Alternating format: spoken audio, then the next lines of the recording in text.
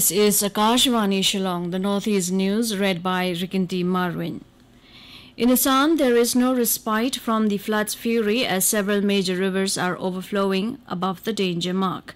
The current wave of floods affected over 16 lakh people, while road communication has been snapped at multiple locations.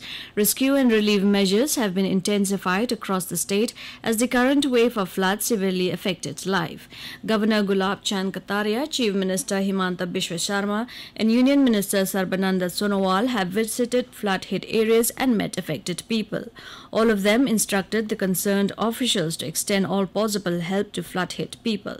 Arrangements have been made by the district administration to give essential food items, drinking water and medical help.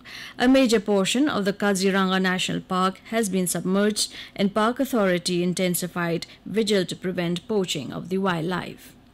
Manipur government decided to extend the holiday for all schools in the state for another 2 days, while the government offices will remain closed till today.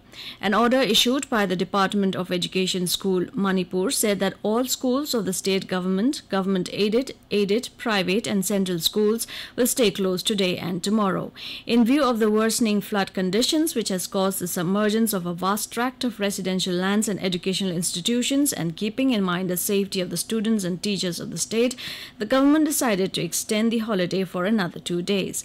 Another order issued by the General Administration Department Manipur said the departments involved in rescue and relief operations and essential services shall remain a working day.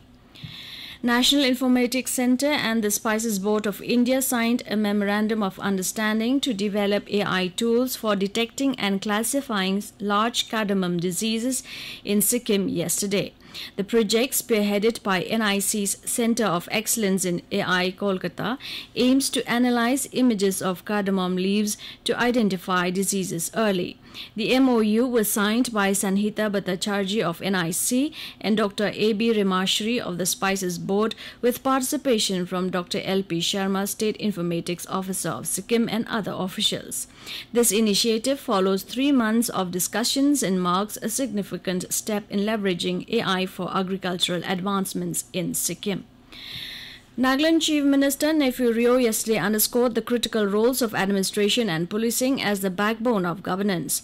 The Chief Minister said while flagging off 35 boleros, 300 bikes and 2 mobile forensic investigative vans aimed at enhancing law enforcement across Nagaland at police complex in Chumukdima.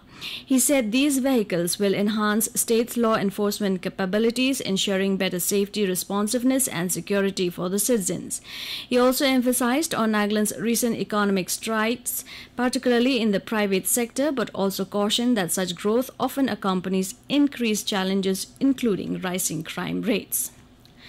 The Chief Secretary of Meghalaya, Dr. Shri D.P. Walang, yesterday chaired a review meeting to address the recent heavy rainfall in the state. During the meeting, Chief Secretary D.P. Walang sought updates from all district administrations regarding the extent of damage to roads and its impact on connectivity, the progress of relief distribution, and the current financial status related to relief efforts. The Deputy Commissioner and officials from various departments participated via video conferencing. The Chief Secretary, Mr. D.P. Walang, specifically requested the Deputy Commissioner to provide updates on road connectivity, damage to houses, and the allocation of relief funds.